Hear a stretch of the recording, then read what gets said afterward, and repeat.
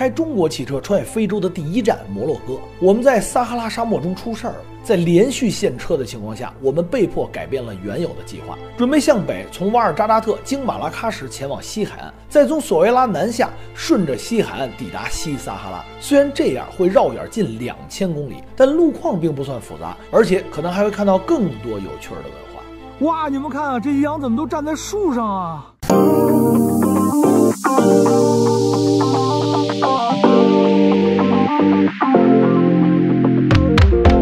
在中国呢，还有一个名字叫猫眼，它现在的车里啊，基本。哎，等，停！兄弟们，这些羊都站树上啊！哦，下去看看，快，这什么东西？萨瓦利贡，来，咱下车看一眼。OK， 嗨，萨拉，萨瓦利贡，萨拉，抱一只小羊啊！哦，这是他的羊，这应该全部是他的羊。哦，给我。干嘛上？为什么上来给我一只羊？送你一只羊啊！不要！热情，太热情。上来给我一只羊。这怎么着？今天晚上就吃它啊？是不是？可以吃。又来！你不是你天天吃吗？还吃它？你们看看，这些羊都站树上了啊！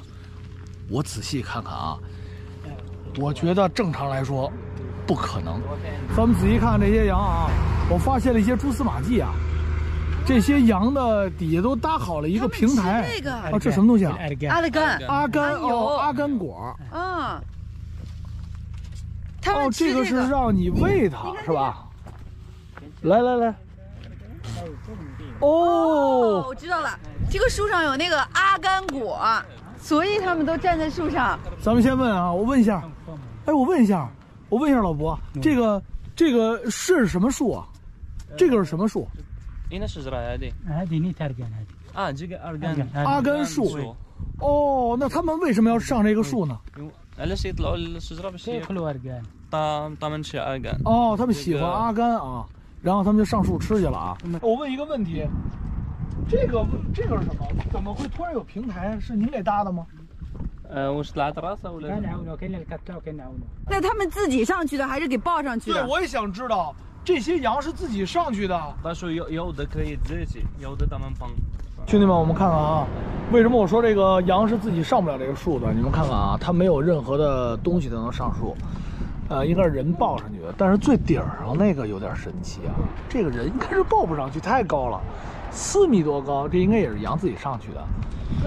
你们看啊，这个羊的脚我看了一下啊，它倒是没有被固定上，也就是它自己还是自己能动的。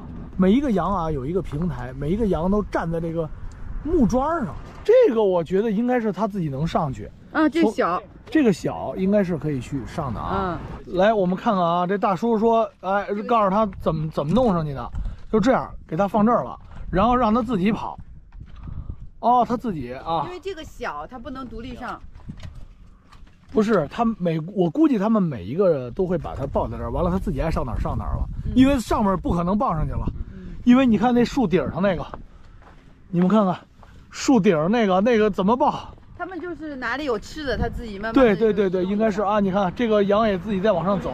他们吃这个，我知道，阿甘说过了。然后他们吐这个，然后这个我们可以做二干药。哦，他们把果他帮我们。哦，他帮我们过滤，等于是然后可以，这个很难。哦，包不下来。哦，他的意思是，他们把果吃完了以后，把这东西吐出来，是吧？他们吐出来。哦，地下全是啊。然后他们捡。哦，他把那个壳给剥开了，里边这果是阿甘。哦，这个原来我们一直很喜欢的这个阿甘油。是阿甘果的这果仁是羊吃完了以后吐出来的啊！我们试试啊，看它能不能跳到这儿来。来，嘿，看它能不能上来，还是它要掉下去，看看是不是真的。加油！哇，它这发出来这种声音。哦，它果然过来了啊，兄弟们啊，这是它自己过来的。来喂一个，来，兄弟讲一个啊。看他讲完吐这壶啊，看看他吐不吐啊，兄弟们，看看羊是不是真的吐这壶。哦，那个小羊上那儿去了啊，排着队。哟，他给咽了。它不光吐是不是？它也咽了哦，它也拉出来吗？不拉。哦，它经过反刍了以后才吐出来。哎呦，快，那危险了！哎呦，跳一个来。哇，那个好危险！哦，上来了。哎呦，不容易。这是干嘛？哦，它会一种声音啊。哦，逗得这个羊站起来了啊，也半人多高呢啊，有个1.4米的样子。这个羊它卖吗？这个还卖。哦，大了的它也卖是吗？哦，一头羊卖多少钱啊？1000 درهم。1000迪拉姆一头羊啊？头羊多重呢18 كيلو 17 يدير 30 ولا 124 يدير 17 كيلو 18 كيلو 18、17公斤，17、18公斤，对吧？哦，那也不是，就算20公斤、40斤，25迪拉姆一斤啊。这是上不去的，这个主呢，就在这儿趴着吃了啊，兄弟们看看，他们是真吃啊。嘿，他连这个看看刺儿，他连刺儿他都一块吃了，这太厉害了。这个就是又下了一个，兄弟们，这个就是摩洛哥神奇的杨上树啊，还真不知道它有这个功能，你们觉得神奇吗？告别了赶羊上树的大叔，今天我们的目的地是300公里外的索维拉，据说这里是摩洛哥海鲜的天堂，有着极便宜的海鲜，到底能便宜到何种程度呢？今天我们来到了摩洛哥索维拉的码头，据说码头卖海鲜非常的便宜，今天我们就一起看看在索维拉的码头到底有多便宜。在我身后的这边就有很多的渔船，还被高高的架起了，而这边很多的小木船和成千上万只海鸥啊。索维拉给我最大的感受就是海颜色很蓝，海风伴随这种鱼虾的鲜味儿，还有就是数以万计的海鸥在不停的欢乐的叫。看啊，他们好像在给这个船做抛光。一艘古船，打磨这个船啊！哇塞，1827年的船，哇，这么多，这都是一个一个的小木箱子啊！这是卖东西的是吧？但是现在好像似乎没开门。我觉得我们好像来晚了，海鲜一般都是特别早。我们先问一问啊，是不是晚了？哦，你看看啊，底下数以百计的小木船哎！哇，这哥几个干嘛呢？嘿，钓钩，萨拉利贡，哇，耀阳，离远了我以为是船的坟墓呢，结果哇，什么叫船的坟墓？就是我以为都是坏掉的船在这儿不动呢，现在我发现不是。你看那个有很多的杆子，戳了很多的塑料袋，是旗子似的，底下有小桶，那是干嘛的？我觉得这应该是他们捕鱼的时候要用的一些东西吧。浮漂。我们可以下去看一艘。那儿有一个梯子，走下去看看。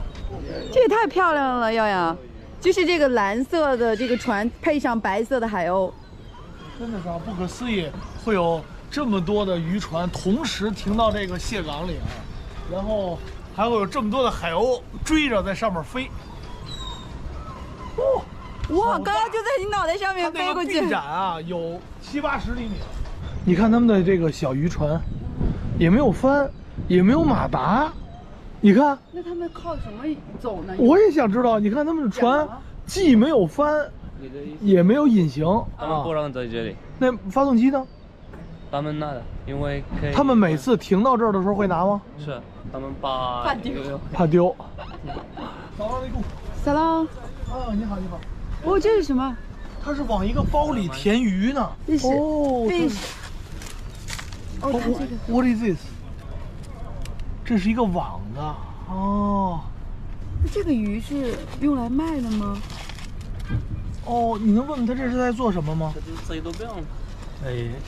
他们钓鱼。哦，钓鱼，兄弟们，你们看啊，它这里有很多网子，它用网子里边塞了6-7条鱼，然后这么一拉，放点盐啊，腌上了，这样的话可以钓大鱼啊。几点出海这个捕鱼？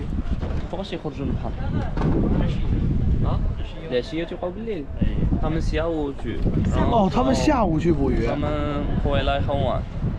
哦，夜里回来。哎，你问他们他们是在哪儿卖这个鱼啊？他们会在码头卖这个鱼吗？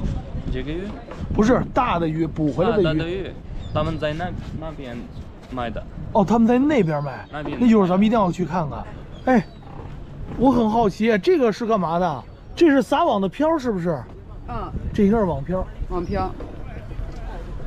对，这个应该是网漂啊。你看他们那边已经准备好了，我觉得应该要出发了。对。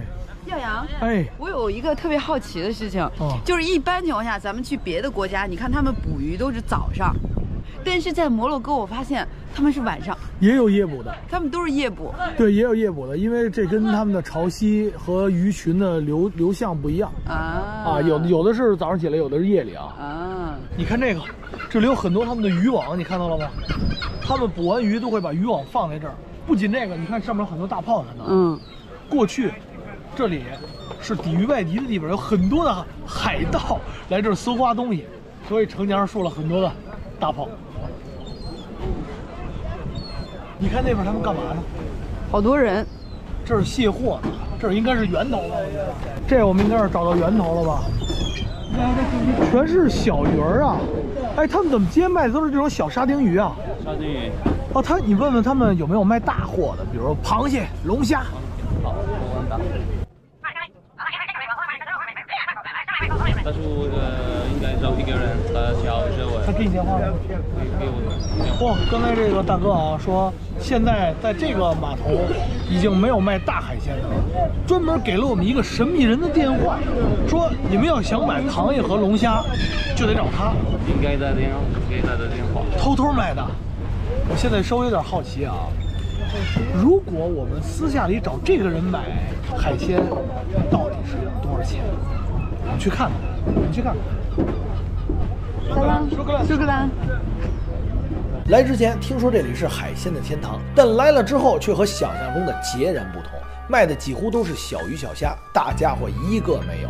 是被什么人垄断了，还是隐藏着什么秘密呢？一路打听这个人的下落，问了很多人，终于发现了此人的线索。跟着前面的男人，我们来到了一个卖海鲜的摊位，被告知那个人不会来见我们，而且他们只有画面中的这些小家伙。事后我们得知，由于今年的特殊情况，摩洛哥现在已经禁捕了，而非法捕捞的罪名会让私下售卖者受到牢狱之灾。看来我们是与大龙虾、帝王蟹无缘了。据说在数千公里外的毛里塔尼亚是海鲜的王国，而我们的下一站就是它。别这样，别这样，这样心里不舒服。你小心，你小心，耀阳。来了来了。